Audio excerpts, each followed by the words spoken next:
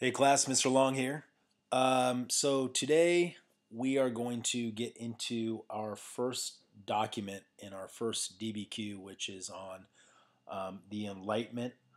And we've been on the topic of Enlightenment for the last week and a half, 2 weeks, so we know a lot of background information about it. But first things first, we have never looked at a document, we have never analyzed a document in this class yet, and I will tell you, it is very difficult. There are some things that you are not going to understand. There are words that you're not going to understand. So hopefully by doing this video lecture, it will make things a lot easier for you. And especially when you get to the point of actually writing your 5-paragraph essay. So that is the whole point of doing this. So what I want you guys to do right now is I need you to focus on your Document A vocab. So on the screen, you will see vocab words that are in the color blue.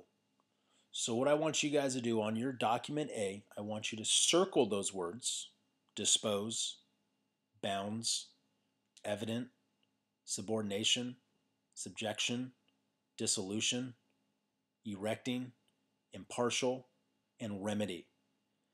And I'm going to give you guys the definitions for each one of these words. So I need you guys to please be writing down these definitions on your vocab sheet for Document A. Having these vocabulary words and these definitions gives us a better understanding of what is being said in each one of these documents. So to dispose something means to arrange it. So once again, to dispose of something means to arrange that. Bounds. Bounds means something within legal limits. Once again, something within legal limits. Evident means clear. Evident means clear. Subordination means to place in a lower rank or inferior or less than. Placing in lower rank or inferior, less than. Subjection is cause or motive. Cause or motive. Dissolution, breaking up or coming to an end. Breaking up or coming to an end. Erecting, create or establish. Create or establish. Impartial means unfair. Unfair. And finally, remedy is a solution or a correction to something. A solution or a correction to something.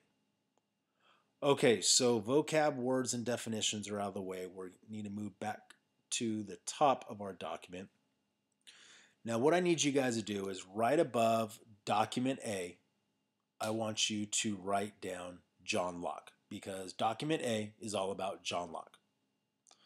Now whenever you guys get a document, I need you guys to always look at the source and look at the note of the document. That is very important that you guys do not skip those two, because it gives us an idea of what the document is all about. So our source, of course, is coming from John Locke in his book titled Second Treatise on Civil Government, which was written in 1690. So go ahead and circle the name John Locke, and then please highlight the title of the book, which is Second Treatise on Civil Government. Now here's our note. A little bit of information about John Locke. John Locke, who was born in 1632 and died in 1704, lived in England during both the English Civil War and the Glorious Revolution. Please highlight England, English Civil War, Glorious Revolution. And we've talked about those two events already in this class: English Civil War and Glorious Revolution. When Locke was born, England's form of government was an absolute monarchy. Now, guys, hopefully we remember what an absolute monarchy is. Please highlight absolute monarchy. Now, what I want you to do is draw an arrow up to the right from absolute monarchy and write this down in the margin. Absolute monarchy means the king or queen has total power over people. No rights. Once again, king or queen has total power over people. No rights. Moving on with the reading. In which the king or queen had power to rule and sometimes ask for advice and assistance from Parliament. Now, hopefully, guys, we all remember what Parliament is. Parliament is the group of people that advise the king or queen, and they work with the king or queen to govern the country. In 1689, the English Parliament passed the Bill of Rights. Now remember, guys, with the Glorious Revolution, when William and Mary come in and they overthrow her father, James II, they are forced to sign the English Bill of Rights. This law reversed the role of the king and Parliament, making Parliament more powerful than the king. So going back up, please highlight 1689, the English Parliament passed the Bill of Rights, and also highlight making Parliament more powerful than the king. Okay, so now we're going to write some stuff in the margins. I need you to please draw an arrow from English Civil War, another arrow from Glorious Revolution, and another arrow from Bill of Rights. And draw those arrows up to the top left-hand corner. And I want you to please write this down. 3 events that will eventually change the type of government in England. Once again, 3 events that will eventually change the type of government in England. Please add this. Power taken from king and rights given to people. Power taken from the king and rights given to the people. Now we need to move on to the actual reading. Now what you are going to see in the document A is 2 excerpts or 2 pieces of writing from the book written by John Locke. So the first piece is going to be taken from Of the State of Nature. We most consider what state all men are naturally in, and that is a state of perfect freedom to order their actions and dispose of their possessions and persons as they think fit, within the bounds of the law of nature. Okay, guys, please highlight all men are naturally in. Please highlight state of perfect freedom to order their actions and dispose of their possessions and persons. And finally, highlight think fit within the bounds of the law of nature.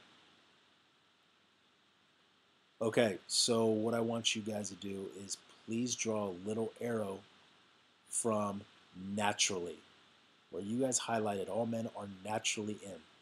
So from an arrow from naturally, draw a little arrow up to the right and write this down. All men born with natural rights. Life, liberty, and property. Once again, all men born with natural rights. Life, liberty, and property. Then what I want you guys to do is I want you to take that last part of the sentence and draw an arrow. So I want you to draw an arrow where it says, and dispose of their possessions and persons, and draw an arrow out to the left. And we're going to write quite a bit in this margin, so please make sure you're writing small, and I will repeat this. People are free to live their lives. People are free to live their lives. Buy and sell their goods. Buy and sell their goods. And work where they want within reasonable natural limits. and work where they want within reasonable, natural limits.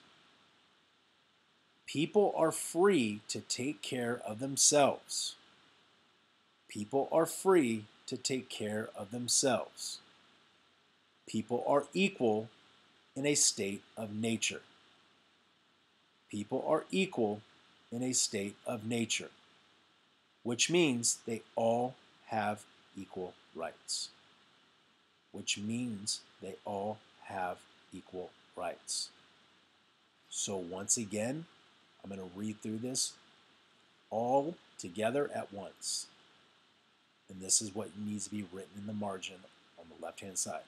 People are free to live their lives, buy and sell their goods, and work where they want within reasonable, natural limits.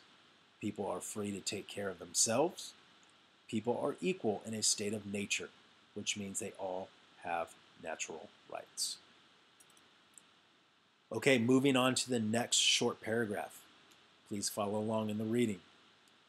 There is nothing more evident that all creatures of the same species and rank should also be equal on amongst another without subordination or subjection.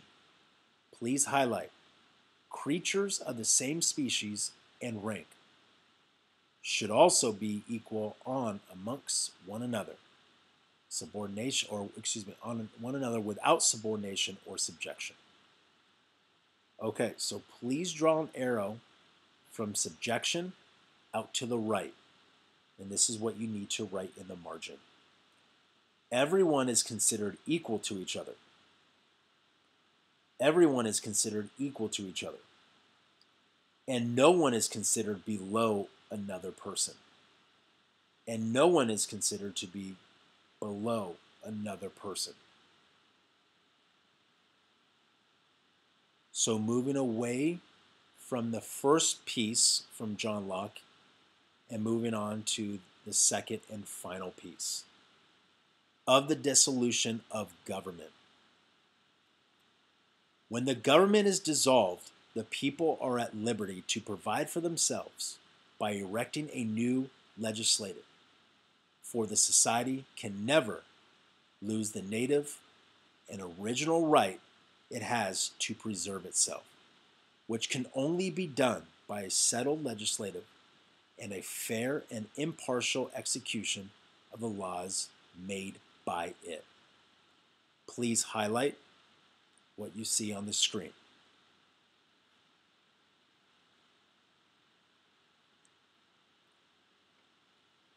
And in that highlight, or from that highlight, draw an arrow out to the left.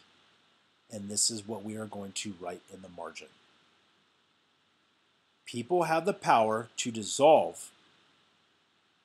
People have the power to dissolve or get rid of a government that doesn't protect our natural rights. Or get rid of a government that doesn't protect our natural rights. And create a new government that creates fair laws and does its jobs. And create a new government that creates fair laws and does its job. Finishing up with this, follow along please. But the state of mankind is not so miserable that they are not capable of using this remedy. They have not only a right to get out of a failed government, but to prevent it. Please make your highlights on that last part of this document. And draw an arrow to that last highlight to the right. And please write this down in the margin. People have a right to get out of a government that doesn't work and also prevent it. People have a right to get out of a government that doesn't work and also prevent it. Okay, guys, what I'm going to do right now is I'm going to go to our next screen. And if you did not get any of those or some of those margins, some of those annotations in the margins, this should help you guys out. So what you are going to be required to do is you are going to have to stop, pause it, and you're going to have to make sure that you got all of the correct annotations in the margins. So what I'm going to do is I'm going to scroll down so you can get all of the annotations, the complete annotations.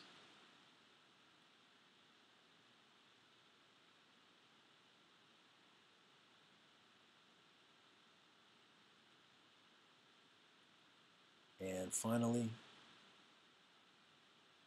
so what you need to do is you need to stop it, pause it, rewind, whatever you need to do for this video lecture to make sure that you have all the correct highlights, to make sure that you have all the correct annotations, and to make sure that you have written down the definitions, the vocab words that are highlighted in blue.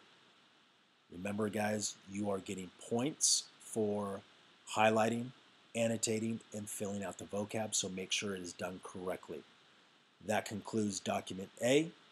Please go back and review this if you need to.